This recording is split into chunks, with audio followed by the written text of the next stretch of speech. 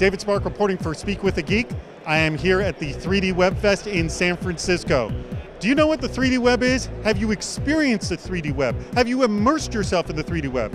Do you care about the 3D web? Why should you care about the 3D web? So many questions. I asked a bunch of geeks and got some answers.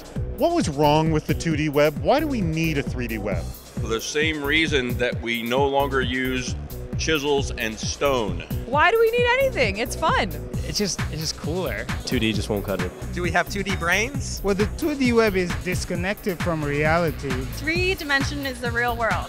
You got to bring that to the web.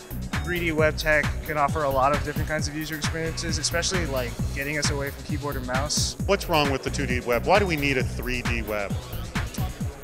Well, you can almost reach in to the 3D web. You want to figure out how to hang some ductwork above our head here?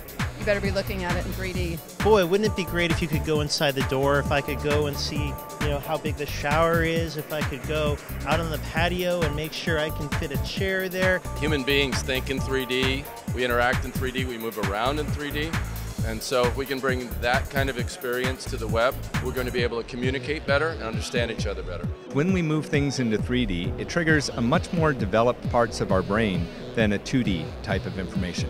Right now, the web is really good at articulately conveying a specific type of information. However, there are so many different types of intelligence and information that it can't accurately convey, specifically emotion. Is it just cool? Is that the only reason you like it?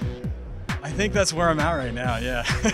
What's wrong with the 2D web? Why do we need a 3D web? I like the 1D web myself. What's the 1D web? It's a single point.